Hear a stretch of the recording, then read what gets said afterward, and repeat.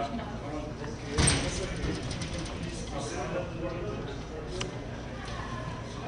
are having a meeting here. This is actually more a meeting than a DebConf, a little bit DebConf to describe what the video team is doing, and also how people can help. Actually, a lot of people already help. One, it's closer to me. Okay. We have we have several teams here working. The teams are listed in this abstract for the proceedings were camera team, audio mixer, TV grabbing, streaming, and coding. Actually, this is mostly automatic. Uploading and archiving is not really, I'm not sure if this will happen for Mexico. And collecting of the slides of the speakers, which needs to be done, and producing DVDs. These are the areas of the team we have. We also have some network work to do, like today we had network here in the morning, but then turned it off as the stream did not work properly.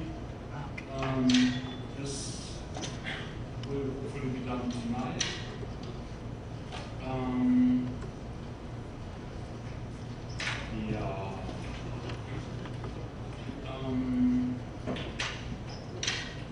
I'm not sure.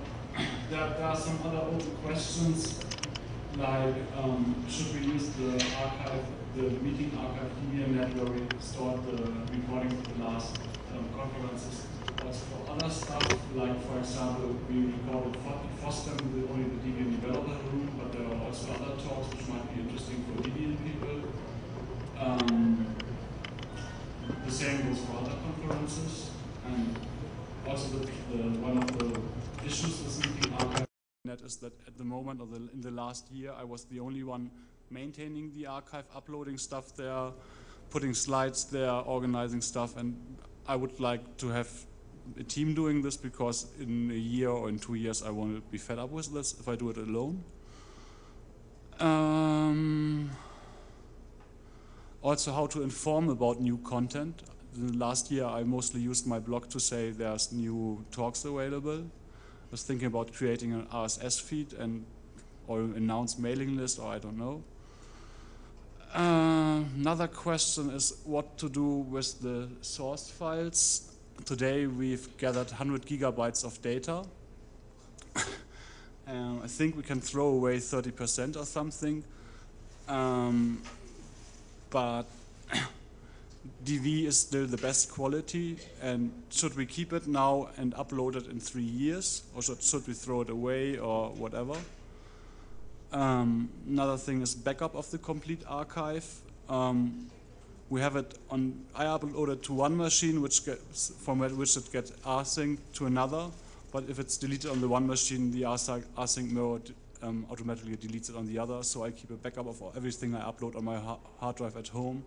And I'm buying hard drives on I've bought 2 hard drives in the last year, I think.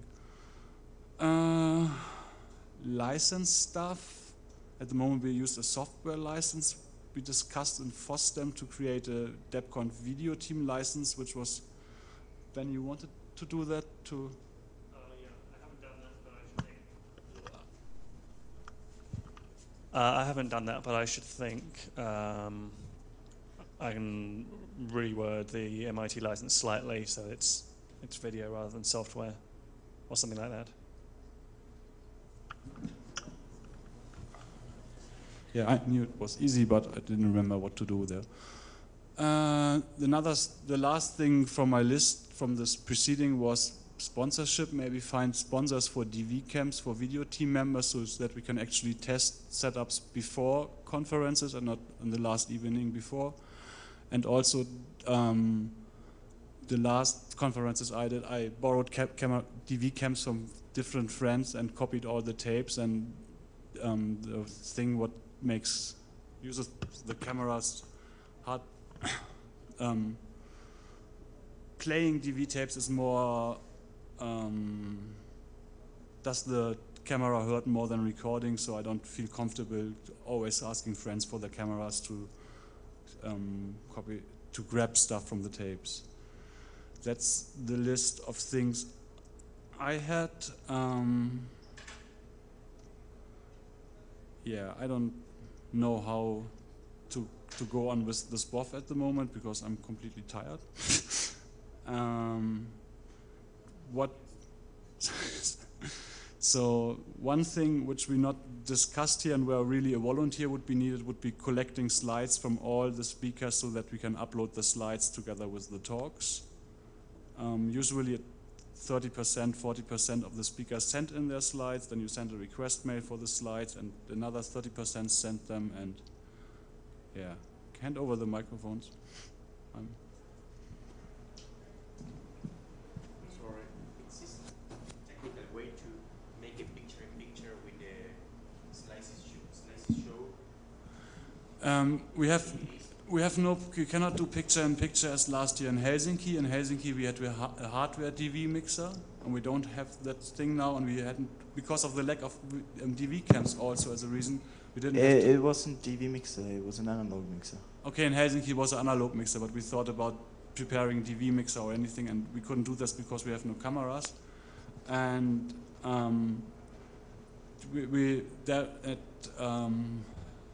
some Spanish conference in Mallorca, I don't remember which it was, they SCP'd the slides or the screenshot from the speaker's desktop to a web server so people on the net could see the slides. This is one thing, but the other thing is to actually get the slides, get the PDF or the sources, to upload them together with the movie. This is a different thing.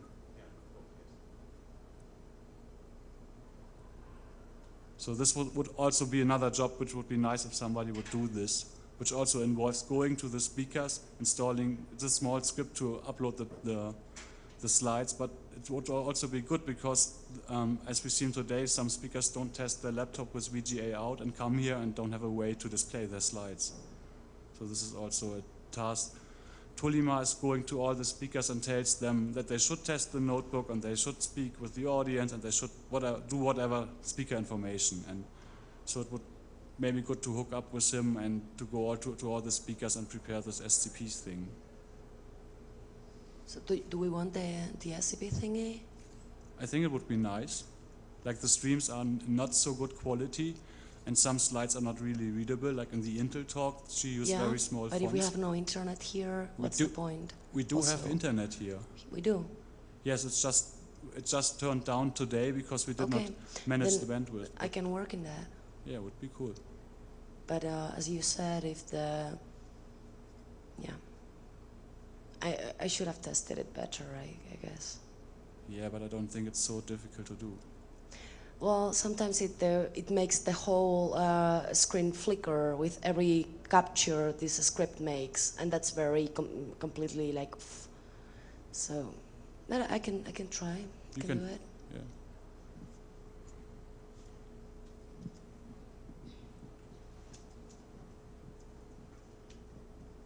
Yeah, then it would be nice if somebody would say, I will collect the slides and upload them.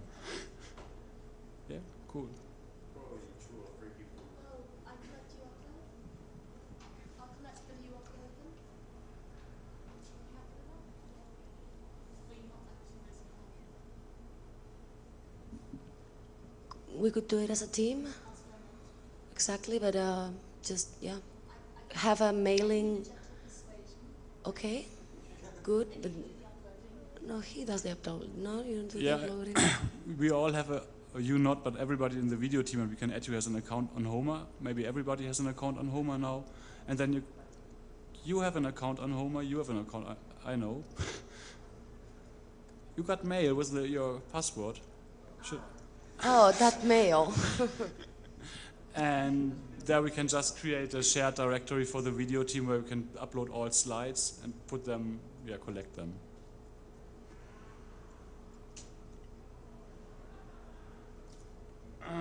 The other thing, we need to work on the encoding of the videos.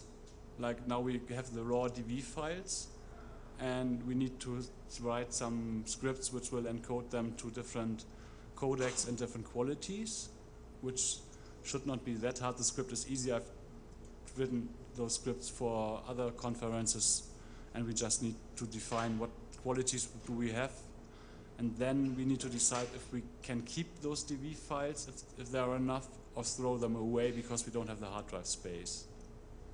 I think we should see this in a few days. We still have at the moment 900 gigabytes free space left on this machine, and on the other machine in the hack lab is also 1 terabyte, so that should work.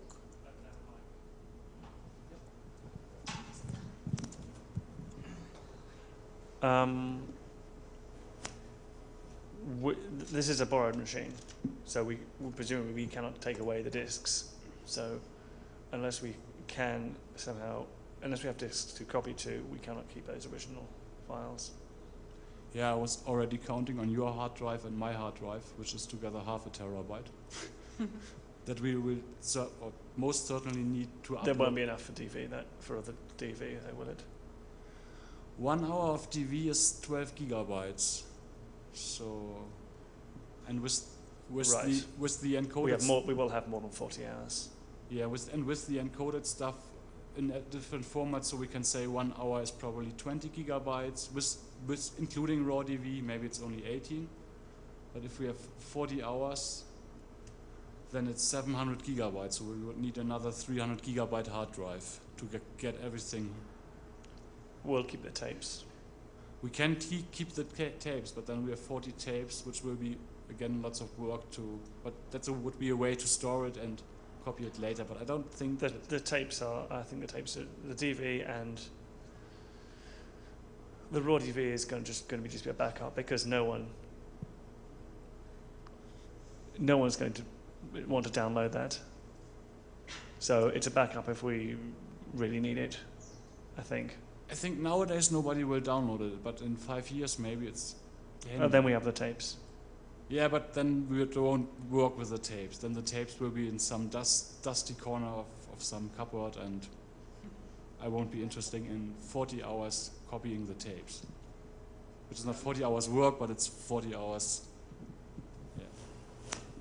I think we should definitely keep the tapes, but what if in 5 years devices that can copy off DV tapes faster than real time will be actually affordable? Right now they're not affordable at all, but maybe we might in the future be able to borrow or buy one relatively affordably. Ture, hypotheticals are very nice, but I don't know if that's really realistic at the moment. No, but the point is, in 5 years, we will Yes, still but have the tapes. In 5 years, we'll have another 5 years worth of tapes as well. Sorry. Can you turn the camera away now? Okay. Tor will just build this machine, no? Of course he will. Tor knows about tapes.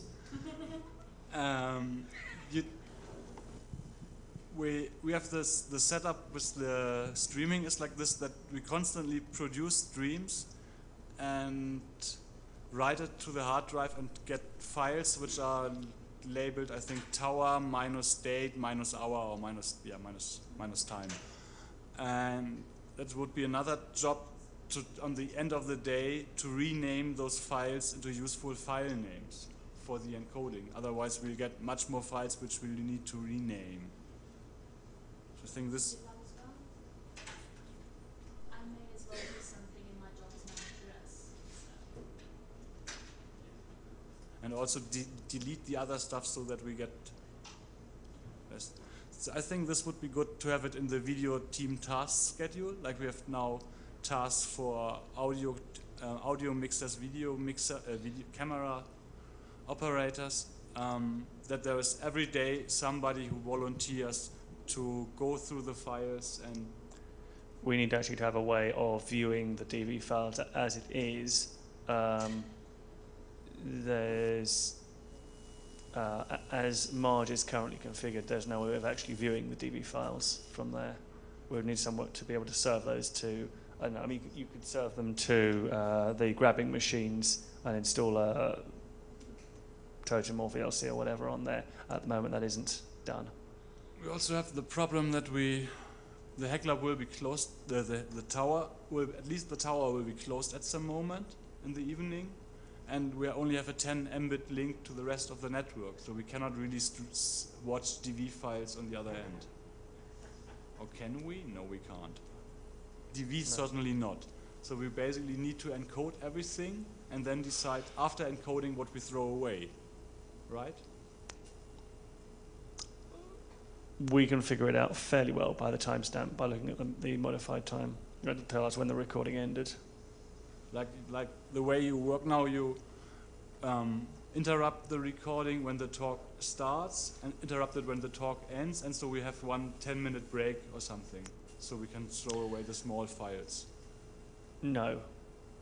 We actually have one break between, we've tended to have one break between talks. It may... In practice, the way it's been done, I've tried to do it this way, but I don't know if it's been done this way consistently. But I interrupt it before each talk and after each talk, which then produces a bunch of small files which we can then throw away. Or just echo nil into it so that your serial number generator won't be confused, because that just iterates over each serial number. Isn't it so that in the current schedule there are no consecutive talks? There is always a break between the talks, so... There will always be a break between the talks, because at least the speaker changes. Yeah. Yeah. So I don't see where is the point, because you don't have two talks following each other. Yes, today, but I mean the coming days. Yeah, but there will always be a small break. Like people will get in and get out. So that's not really the point. That's just the point that we will have small and big files which we know we can throw away. Probably, but I would still suggest to encode them first, to view them shortly. Another reason to continue making the small files is that as long as the breaks in the file are short enough, we can continue streaming them, so that you don't stop the stream, which would force the client to reconnect. You just stop recording, or just make a sort of mark in the recording. But if you stop the recording now, then it automatically reconnects. So do the clients then have to reconnect? I think they do, I'm afraid. I think they do. Not if they don't run out of buffer space. I believe from my personal experience. From my personal experience. What? Further away? What? What am I doing wrong? From personal experience, when I run an IceCast stream, if I interrupt the source briefly, it sometimes will, if it's briefly enough, it will not reconnect. It will not need a reconnect. Good. But the way it's set up now is that... How brief is briefly enough? Less brief than what we're doing now, because what's happening now is that when we interrupt, it's just a quick rerun of the file, so less than half a second probably. Yo is just saying on IRC that that they did have to reconnect between Denise's talk and this one, so it depends how briefly that was. Yeah, but we encountered some strange network-related problems. If you scroll up here, you will see that it fails to log in to the server several times. But the way this DC6 record, whatever script is called, it just automatically restarts the capturing and the streaming. It's and relative. Is this break short enough? Yeah, it should be. Anyway. But we cannot make it any shorter anyway. No, like we can't. It's automatically started instantly. Yes. So actually, there's a 1 second delay in there simply so that you can interrupt it properly. So that could be removed, but it would then be very difficult to stop the loop. Then it would be difficult? To break the script. We could just reduce the delay. GNU sleep allows for floating point delay numbers. So if you just say sleep dot 1 seconds, you might decrease the chances of that happening. Is this on topic for this talk? I believe so. This yeah. is getting a bit into details. Yeah, it is. Yeah.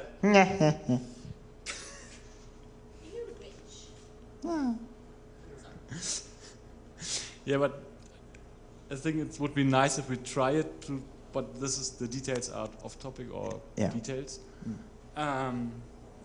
But we already have like, I've not counted the files, like 20 or 30 files, which we cannot review tonight because we won't have the bandwidth to view them. Well, we can if we encode them first. Yeah, if we encode them fast, but how fast is the machine here, dual processor? That I don't know. I think it's just a single processor with 3 gigahertz or something. There are 27 files, by the way. Many of them are it has blank. at least 2 processors. So, but in my experience, if you lower the quality, the encoding will run much faster, and you don't need much quality for review. yes, but still we will need to have to set it up. And I think it's unrealistic that we'll start the encoding things before dinner. Maybe we should just do it before dinner, so during dinner it gets encoded. Then we can review them after dinner. Yay.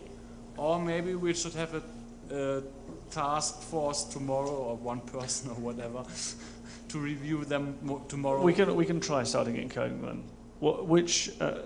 Can we decide quickly which formats and we can bit rates? We can just encode them now without deciding to what we streamed, which should be enough to review them. Okay. And do proper encodings later. We just throw them away. Fine. Yeah. Good. Let's do that.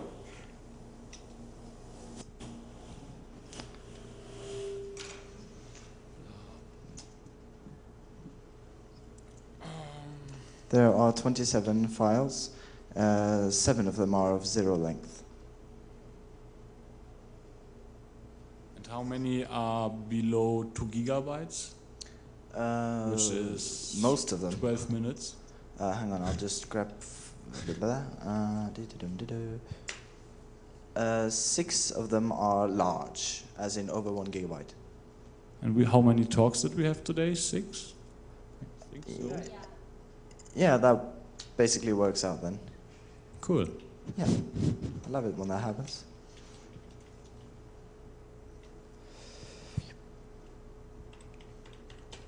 Is there anything else we need to decide now?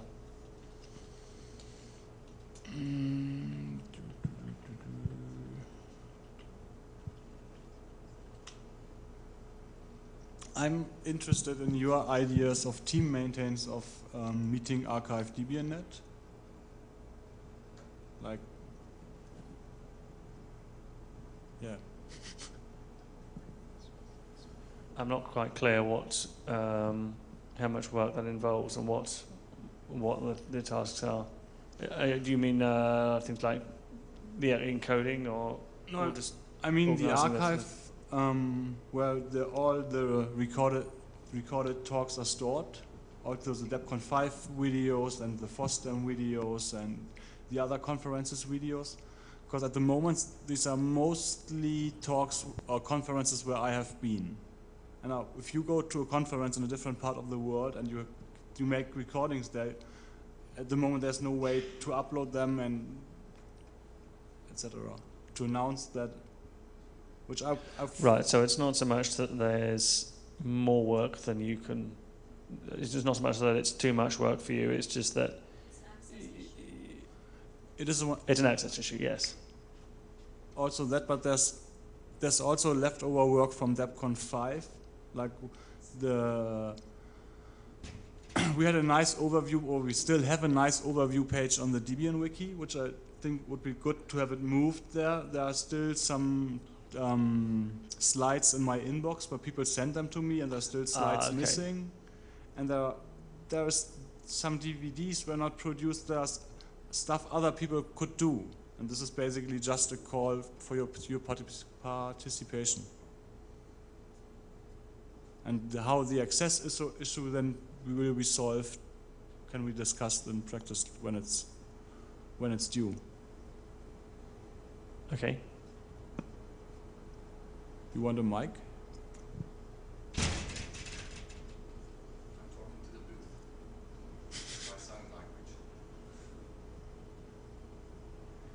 Yes, it's okay.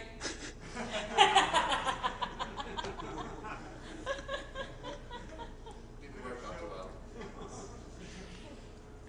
Yeah. So let's stop here.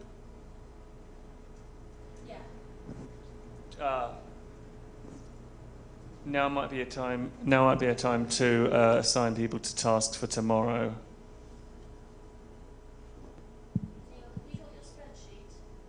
Yes.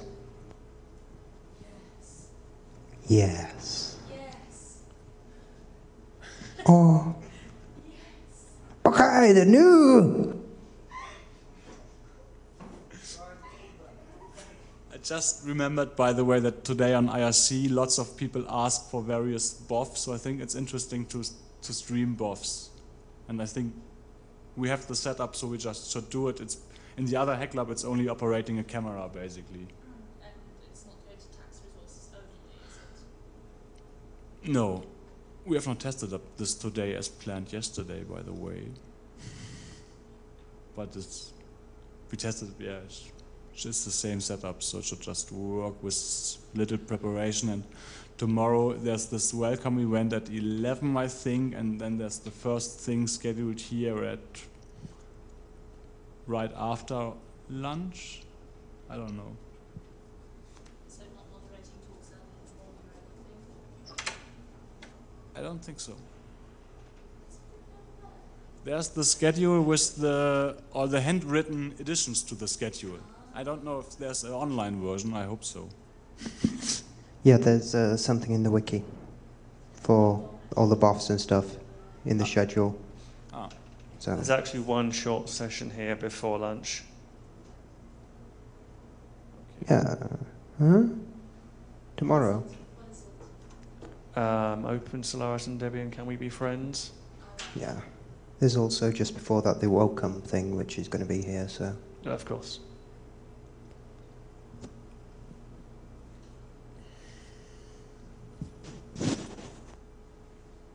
Weren't you looking at the schedule, Neil? No, not the schedule, at the I'm looking at everything that's in here. Here being... The round here, the parliamentary tower. Right, well, we need to assign people to the Hack Lab as well. There are buffs tomorrow. The only extra ones that I remember off the top of my head is... No, we wanted to discuss, to settle our tasks and our schedule for tomorrow, I think. Okay. Wasn't that your idea, Ben? I think the world has to enjoy a very overworked video team now. Yeah. Hello, world. Hello, buy us beer. Hello, sky. Hello, moon. Beer would be nice.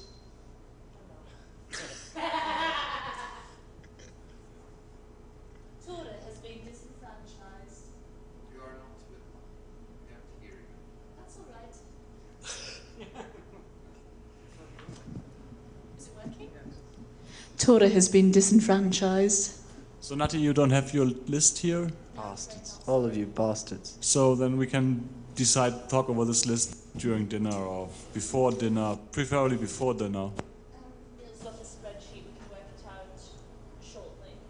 That was why Neil was looking at his computer. No, he's actually browsing porn. He's browsing porn. The internet isn't on from here, is it?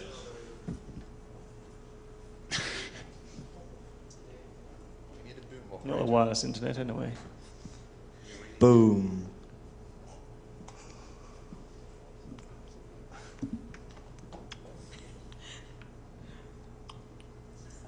Are you recording that? Have you seen what they're doing? Oh. Streaming porn. Yeah. She was naked again.